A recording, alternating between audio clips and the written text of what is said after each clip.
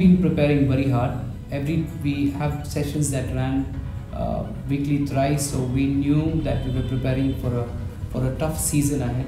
So we had our players fit. They were doing the fitness every week, and we had a lot of practice matches that happened prior to the season, where our boys were playing hard, and they won a lot of their games by good margins.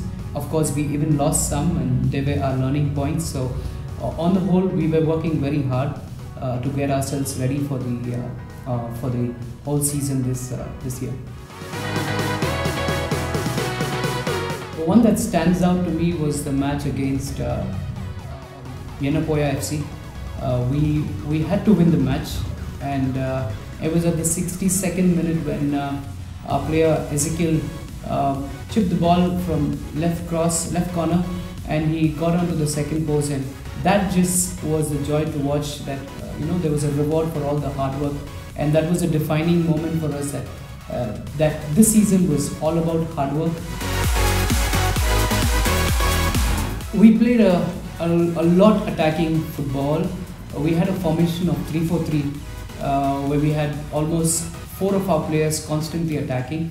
We pressed very high, and our boys were always taught that the first defender is always the striker. So our boys were taught to chase the ball, and our strikers did great there. They ran their heart out for the 60 minutes.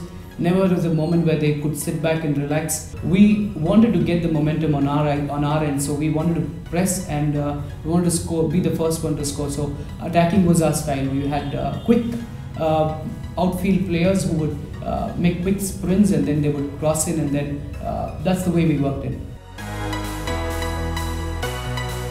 Our club, by God's grace, has been growing quite fast, and people have seen.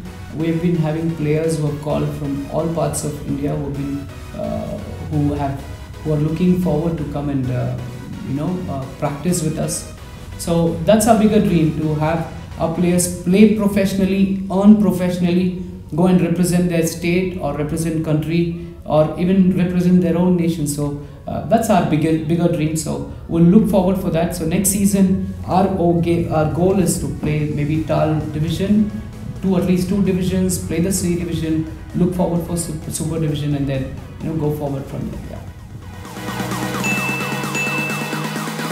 The reason why we wore pink socks this Division 1 season was really to raise awareness for the fight against cancer. There's so many people, so many families that have been affected and are affected by cancer, including myself. My dad passed away at a young age because of cancer. And we thought this was a way of raising money for a good cause that fights the fight against cancer, but then also to raise awareness that it's still something that affects many people, and that we want to stand by them, we want to help them, and we want to make sure that we continue to research and find the cure for cancer.